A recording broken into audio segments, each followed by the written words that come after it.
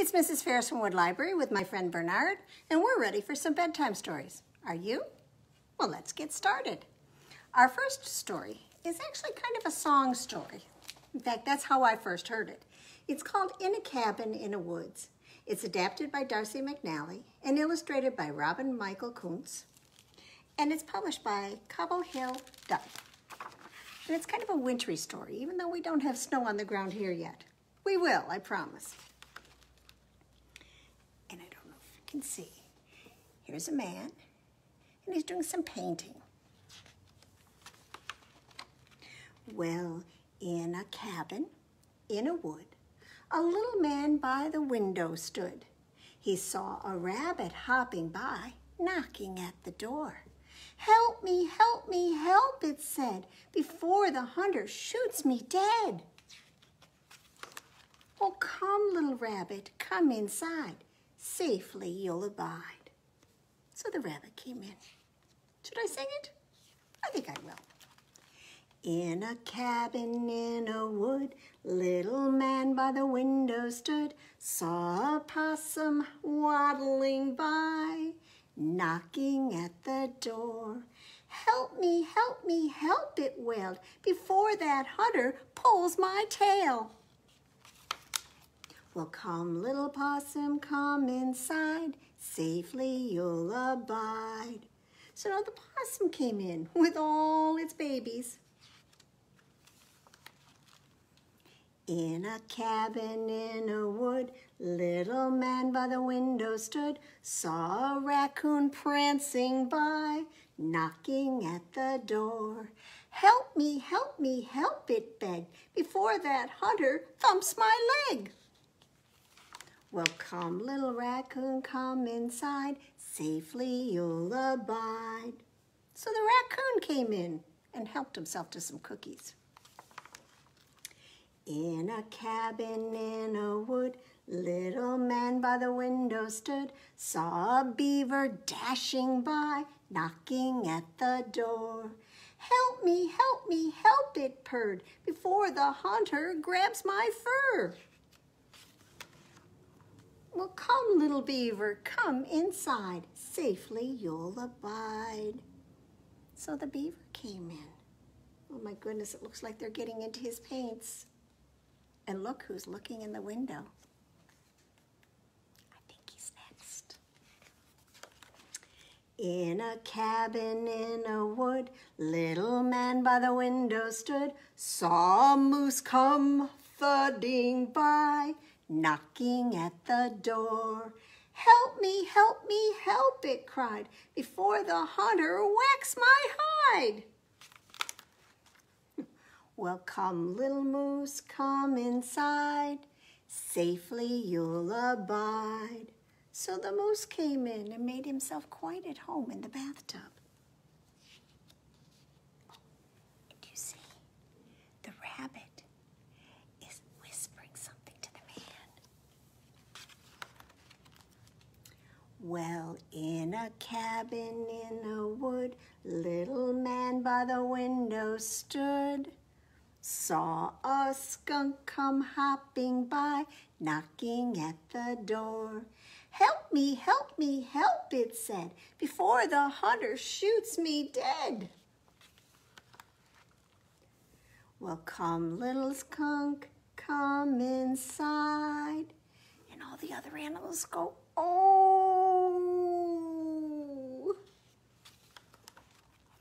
And all the other animals run.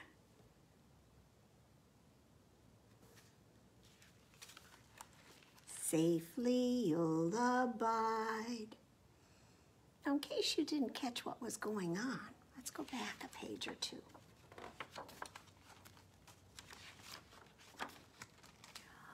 There's the man with his paints, but he's only using the black paint, and he's painting both sides of that bunny rabbit, leaving a white streak down its back. So what does it look like? A skunk.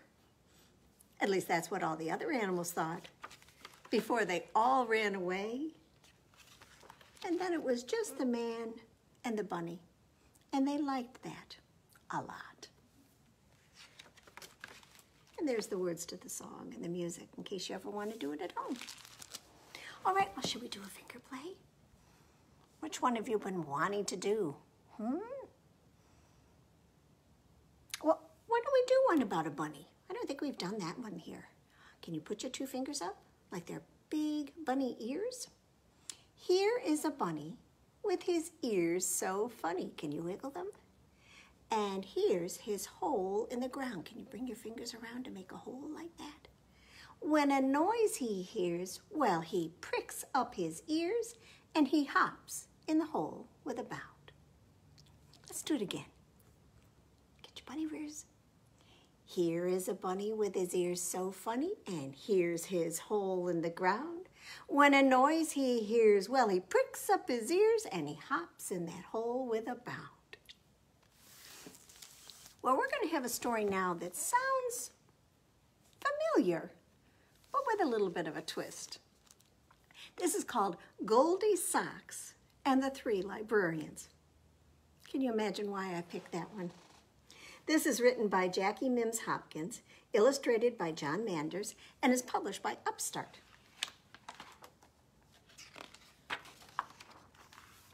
Once upon a time, nestled deep in an enchanted forest, there lived a book-loving bear family. Now, Papa Bear was a public librarian. Librarian, did you hear me say that? I know it's not right, but when you're a bear and you're a librarian, you can be a librarian. And Mama Bear, well, she was a school librarian. And their son, Baby Bear, well, he was a librarian in training at the Grizzly Preschool. Now, one morning, a little girl named Goldie Socks was on her way to school. Goldie Socks usually walked along the road, but this day, since she was running particularly late, she decided to take a shortcut through the forest. And by, Goldie Socks came upon an astonishing sight. There, in the middle of the forest, she saw a cottage that appeared to be made out of books. Well, Goldie Socks loved books more than bears love honey, so she went up to the house for a closer look. She knocked on the door, and to her surprise, it creaked open. Well, cautiously, Goldie Socks peeked inside. Shelves and shelves of wondrous books lined the walls, and she called out to see if anyone was home. But no one answered. Goldie Socks knew she shouldn't go in, but the temptation of all those books was more than she could bear. Now, once inside the cottage, Goldie Socks went straight to the shelves and began browsing through the books. The first book she pulled off was, too big. In fact, it was so heavy, it fell on the floor. Goldie Socks went to another shelf, but the book she took from this shelf was too little. And then she looked through some nonfiction books, and she found one that was just right. Goldie Socks wandered over to another shelf and opened up a chapter book. She used the 5-finger rule to see if the book was too hard. She started with a closed fist, and when she came to a word she couldn't read, she put 1 finger up. And all 5 fingers went up while reading the first page of the book, so she knew that book was too hard for her. She tried another book, but it was too easy. Then she found a book of fairy tales that was just right. After she found several books that were just right for her, Goldie Socks began searching for the perfect place to read them. She looked around the room and spotted a big lazy bear recliner. She climbed in the enormous chair and pushed back, but whoa, it went back too far. She surveyed the room again, and this time she spied a poofy couch with lots of pillows. Goldie Socks sprang into the air and landed smack dab in the middle of the couch, and pillows flew everywhere. The couch was too squishy.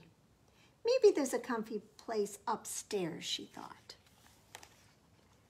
Don't you like the stairs? They look like books, don't they? Now, when Goldie reached the top of the stairs, she saw a tent made out of a blanket. She crawled inside the cozy tent, opened the book of fairy tales, and began reading. Yes, this place was just right. Now, around noon, the 3 librarians came home for lunch. Now, Papa Librarian immediately noticed one of his books on the floor. "Somebody's been looking at my big books and left one right there on the floor," he said. Then Mama Librarian said, "Why, somebody's been looking at my little books and put one back on the shelf with the pages showing instead of the spine." And then Baby Librarian said, "Somebody's been looking at my nonfiction books." Oh, he'd been studying well. Nonfiction books are fact books or information books. And one is gone. Well, Papa Librarian looked at another shelf and said, "Somebody's been looking at my hard books and left one on top of the shelf." "Somebody's been looking at my easy books," said Mama, "and put one of them back on the shelf upside down." And then Baby Librarian said, "Oh, somebody's been looking at my fairy tale books, and one is gone." Well, Papa Librarian saw that his favorite chair was not in the same position he had left it. "Somebody's been sitting in my recliner and left it pushed all the way back," he said. Then Mama Librarian said, "Somebody's been on my poofy couch and knocked all the pillows on the floor." Well, the 3 librarians crept up the stairs, and when they got to the top, Baby Librarian said, "Oh, somebody's been in my cozy reading tent, and there she is." Goldie looked up from her book, and she saw the big, sharp teeth of the 3 librarians. And they were smiling at her.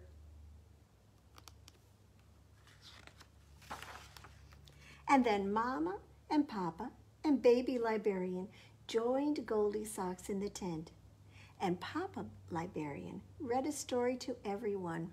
And you know, it was just right. So that's the story about the 3 librarians with Goldie socks. But just remember, if you ever meet a librarian, remember to say that she is a librarian who works at, can you guess? The library. Okay, well, I think we're ready to shake our sillies. Do you have your sillies with you? Can you shake, shake, shake your sillies out? Shake, shake, shake your sillies out. Shake, shake, shake your sillies out and wiggle your waggles away. And can you clap, clap, clap your crazies out? Clap, clap, clap your crazies out. Clap, clap, clap your crazies out and wiggle your waggles away. Can you stretch, stretch, stretch your stretchies out? Stretch, stretch, stretch your stretchies out. Stretch, stretch, stretch your stretchies out and wiggle your waggles away. Time for you to stand up. Can you jump, jump, jump your jiggles out? Jump, jump, jump your jiggles out. Jump, jump, jump your jiggles out and wiggle your waggles away. Can you yawn? Yawn your sleepies out. Yawn. Yawn your sleepies out. Yawn. Yawn your sleepies out and wiggle your waggles away. Can you shake, shake, shake your sillies out? Shake, shake, shake your sillies out. Shake, shake, shake your sillies out and wiggle your waggles away. Well, this next book is actually one that I like to do as a finger play song. but we're going to have it as a book today. This is called The Grand Old Duke of York. This is written by Maureen Roffey and illustrated by Bernard Large, and it's published by Whispering Coyote Press. So there's the Duke of York, and there are his men. The grand old Duke of York, he had 10,000 men. He marched them up to the top of the hill, and he marched them down again. For when they were up, and when they were down, and when they were only halfway up, they were neither up nor down. Now the grand old Duke of York, he had 500 men. He marched them in and out of a wood and marched them in again. And some turned to the left, and some turned to the right, and some marched all around the wood till day turned into night. The grand old Duke of York, his men were half asleep. He marched them through a river, but the river was too deep. Now some of them did sink, and some of them did swim, and some did firmly shake his hand and bid farewell to him. The grand old Duke of York had only 20 men. 15 marching through a farm were chased off by a hen. And 2 were lost in the barn, and 2 were lost in the sty, and 1 ran off and waved goodbye. Oh, and only 1 soldier, let's get this right, and the 1 soldier who was left ran off and waved goodbye. Sorry about that. So how many soldiers does he have? None. The grand old Duke of York, he found himself alone. He sat right down on top of a drum and there did weep and moan. He threw away his sword, he threw away his gun, and then he wished that all his travels never had begun. Well, the grand old Duke of York, he heard a bugle sound. As he buckled on his sword and gun, his heart began to pound. He saw them in rows of 5. He saw them in rows of 10. They all lined up in front of him, the Duke's 10,000 men. So they all came back, didn't they? Now we can do one verse of that, like we do it in story time. So these are going to be your 10,000 men. Start with them right on your lap. The grand old Duke of York, he had 10,000 men. He marched them up to the top of the hill and he marched them down again. He marched them to the left. He marched them to the right. He marched them over upside down. Oh, what a funny sight. For when they were up, and when they were down, and when they were only halfway up, they were neither up nor down. All right, well, let's have a story. Some of those soldiers got lost in the pigsty, didn't they? So we're going to have a story about a pig named Tom. This is called Tom's Tale. It's written by Linda Jennings with pictures by Tim Warnes and is published by Little Brown and Company. That doesn't look very comfortable, does it?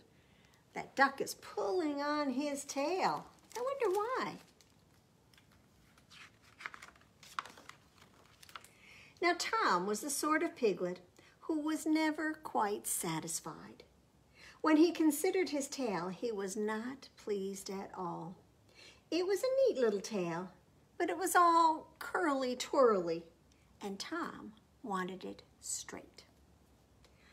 In all other ways, Tom was a fine little pig. He was a nice pale pink with dirty patches here and there where he had wallowed in the mud. He slurped and snuffled in the trough with all his brothers and sisters and made the usual piggy noises, but oh, how he wished he had a straight tail. Now, Sam the sheepdog had a lovely black plumy tail. And Hannibal the horse had a long swishy tail.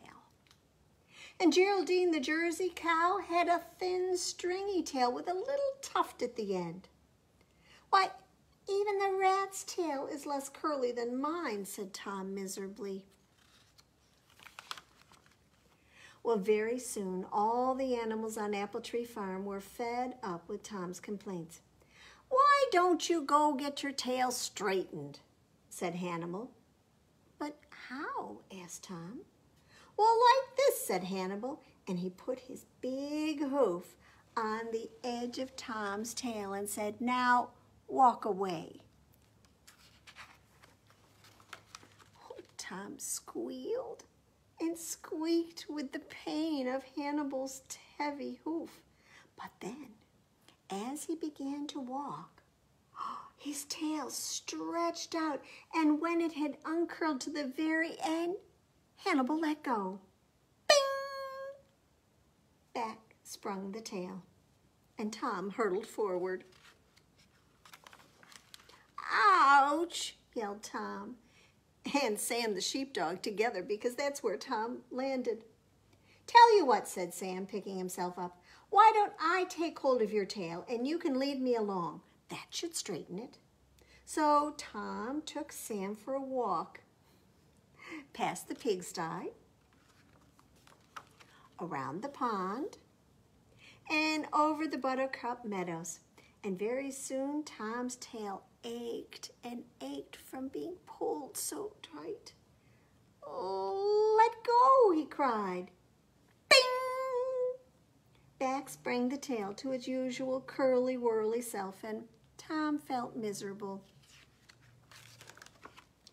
Now Geraldine the Jersey cow looked at Tom, and she chewed thoughtfully. Suddenly, she had a very good idea. She told it to Sam, who took hold of Tom's tail again and stretched it. Oh, it hurt terribly. Then he pushed the tail into a big patch of gooey, squelchy mud. And he made Tom lie with his tail covered in the mud for a very long time, until the mud dried and Tom's tail was set into a long, thin pencil. "Yippee!" yelled Tom. He twirled around trying to see his new straight tail. "Ouch!" cried Sam. Tom had poked him right in the chest. "You look very silly," said Tom's mother. But Tom didn't care. He liked to be different. "I'll try to wag my tail like Sam does," he said. Whack!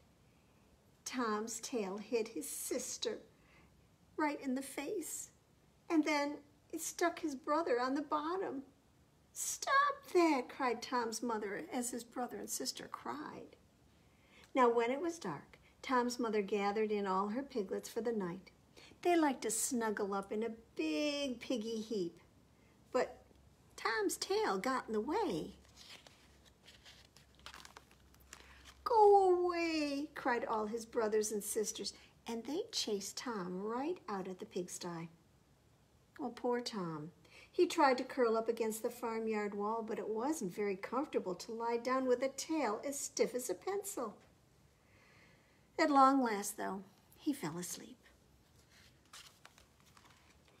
Now, in the night, it began to rain, but Tom tried to sleep as best he could. As it rained, the hard mud softened and slid off of his tail.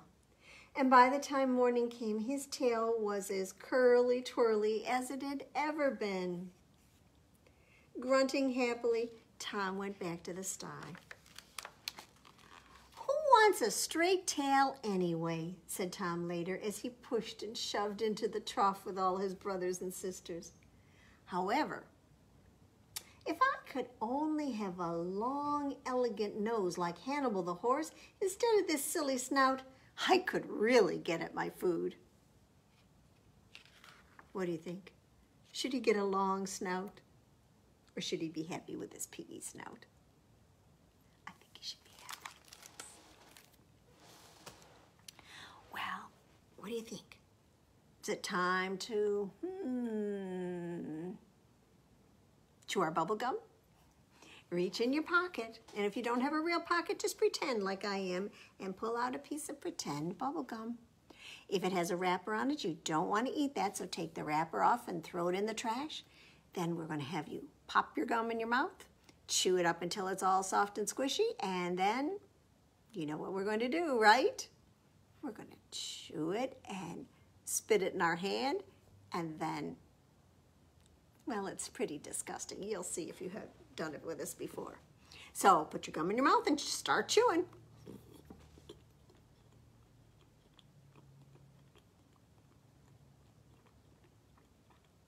Should be ready, so put your hand out. 1, 2, 3, spit it in your hand, and clap your other hand on top. And we've got sticky, sticky bubble gum, sticky, sticky bubble gum, sticky, sticky bubble gum, stick it on your nose. You don't want to leave it there, so let's say unstick together. Unstick. Sticky, sticky bubble gum, sticky, sticky bubble gum, sticky, sticky bubble gum, stick it on your back. Unstick. Sticky, sticky bubble gum, sticky, sticky bubble gum, sticky, sticky bubble gum, stick it on your chin. Unstick. Sticky, sticky bubble gum, sticky, sticky bubble gum, sticky, sticky bubble gum, stick it on your arm. Unstick.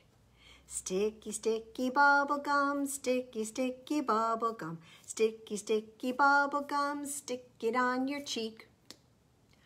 Unstick. Sticky, sticky bubble gum, sticky, sticky bubble gum, sticky, sticky bubble gum, stick it on Mom or Dad. Did you do it? Unstick. Come on back.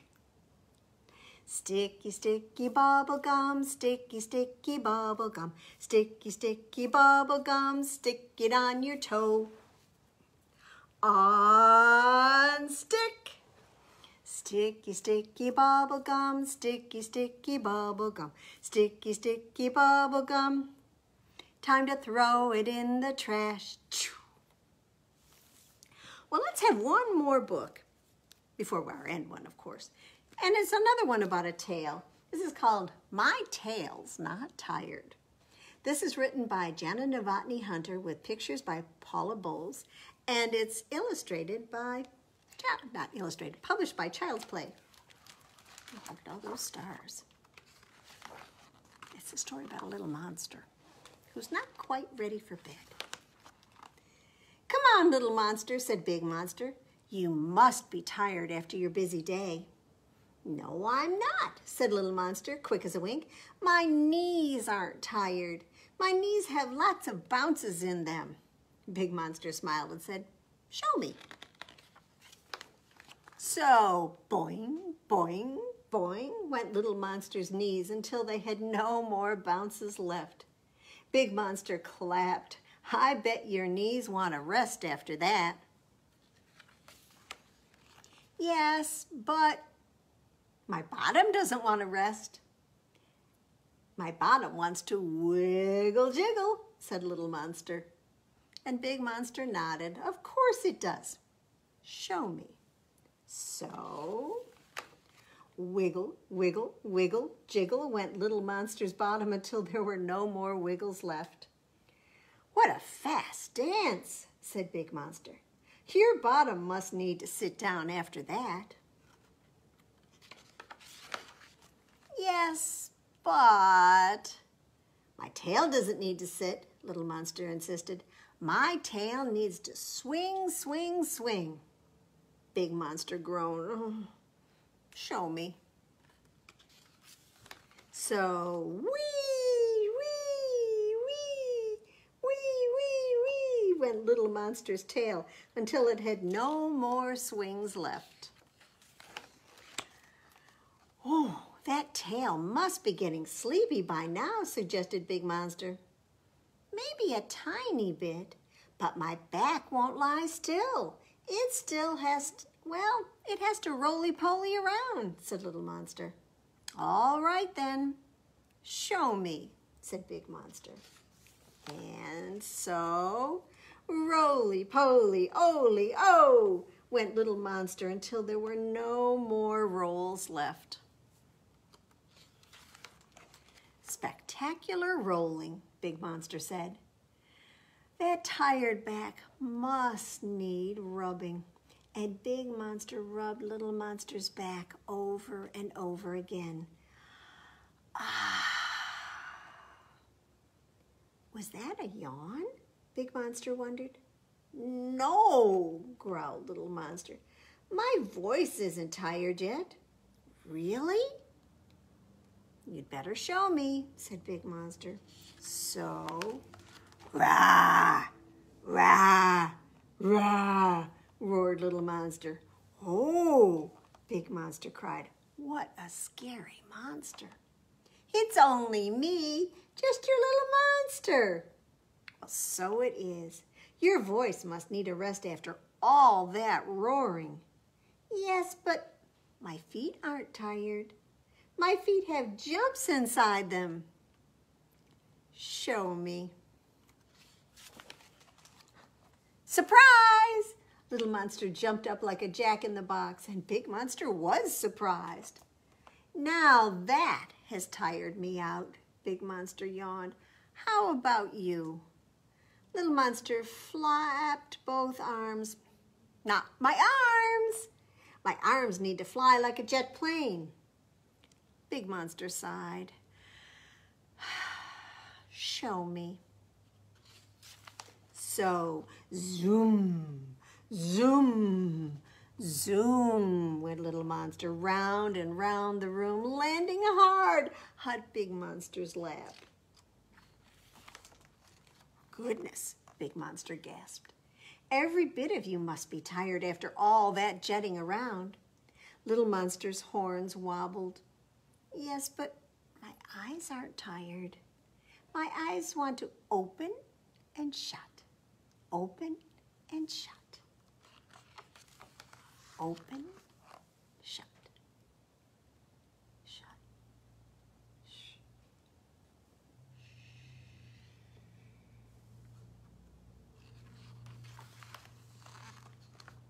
I guess he was ready to close his eyes and go to sleep.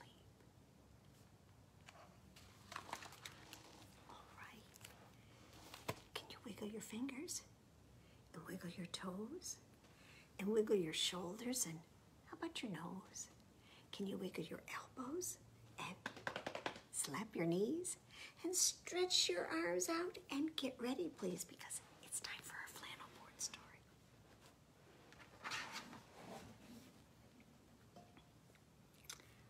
Well, once there was a dragonfly who was friends with a parrot. Have you seen the crocodile? Asked Parrot. No, said the dragonfly. So they flew along together. And soon they met Bumblebee. Have you seen the crocodile? Asked Dragonfly and Parrot. No, said Bumblebee. They said, but they kept on flying. Have you seen the crocodile? Parrot and Dragonfly and Bumblebee asked Butterfly. No, said Butterfly, but she flew along with them. They flew and flew until they met Hummingbird. Have you seen the crocodile? No, said Hummingbird. So they flew and flew a little bit longer until they saw Frog sitting right there. Have you seen the crocodile? Asked Parrot and Dragonfly and Bumblebee and Butterfly and Hummingbird. No, said Frog. Well, no one's seen the crocodile, said Parrot and Dragonfly and Bumblebee and Butterfly and Frog. But just then, the water started to ripple. And, oh my goodness. Do you know what's down here? I've seen the crocodile, snapped Crocodile, but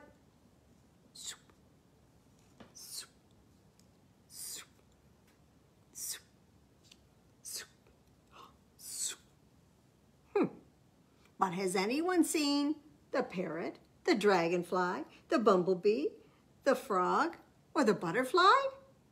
And you know what? Nobody did. So, are you ready to say goodnight? I hope so. It's time for our Sandra Boynton book. Good night, good night.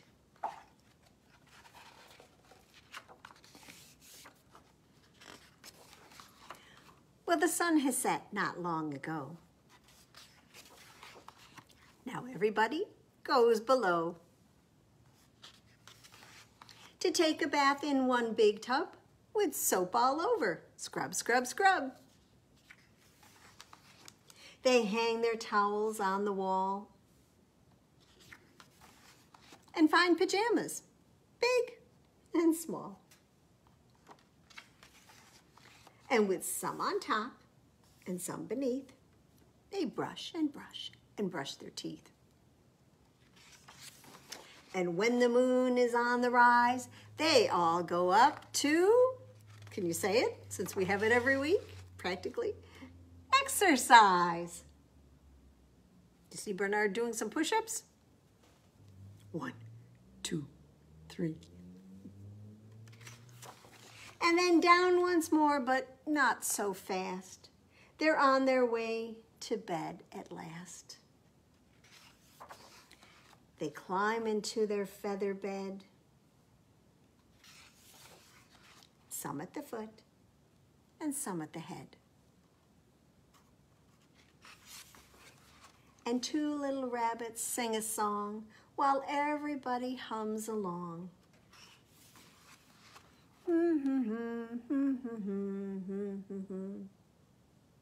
Much longer song if you get the book. The day is done. They say goodnight, and somebody turns off the light. The moon is high. The sea is deep. And they rock and rock and rock to sleep. And I think it's probably just about time for you to rock and rock and rock yourself to sleep. So Bernard, should we say good night?